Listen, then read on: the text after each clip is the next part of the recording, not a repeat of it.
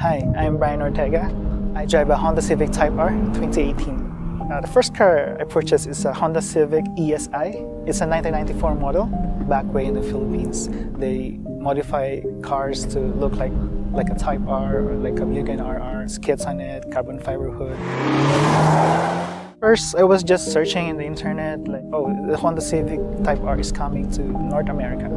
I might have a chance to own one. That time I owned a 2008 Honda Civic SI, and I really modified it to look like a Type R. But now I got my own Type R.